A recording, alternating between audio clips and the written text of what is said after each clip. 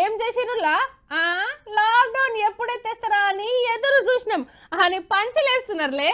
రాక రాక ఇంట్లో ఉండే ఛాన్స్ వచ్చిందని పిల్లలతోని ఆడుకునుడు, ఇంటామతోని ముచ్చట్లు పెట్టుడు, పనిలో ఇంత ఆసరా చేస్తుంటారు చాలా మంది. ఇక కొందరైతే వైన్ షాపులు ఎప్పుడు ఓపెన్ చేస్తారు, ఇష్టమైన తిండి తినకపాయే హోటలు ఎప్పుడు తెరుస్తారు అని చూసిండ్రు. చాలా మంది టిక్ టాక్ లో టైం పాస్ చేస్తే గీసారు ఇట్లా టాలెంట్ చూపించిండు.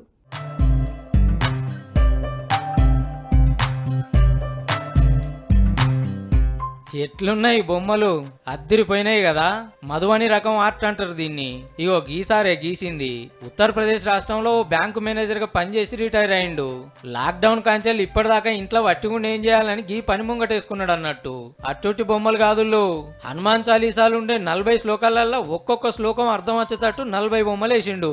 అంటే మునుపు ఊర్లల్లో పరద మీద బొమ్మలు చూపెట్టుకుంటా కథలు చెప్పినట్టు అనుకో రాదుర్రి.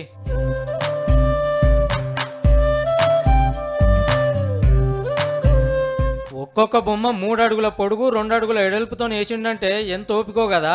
ఒక్కొక్క బొమ్మకు 3 రోజులు కూడా పట్టేదట టైము. మున్పు సీఎంలకు రాష్ట్రపతికి గిట్ల బహుమతికి ఇచ్చిండట. ఇక వైరస్ బుగులంతా పోయినాక బొమ్మలన్నిటితోనో ఎగ్జిబిషన్ పెడతా అంటున్నాడు. ముందు ముందు మహాభారతం బొమ్మలేయాలని సార్ కోరికట. కానీ కొలువులకెళ్లి రిటైర్ అయినాక సార్ అస్సలు టాలెంట్ బయటపడుతుంది పోరి.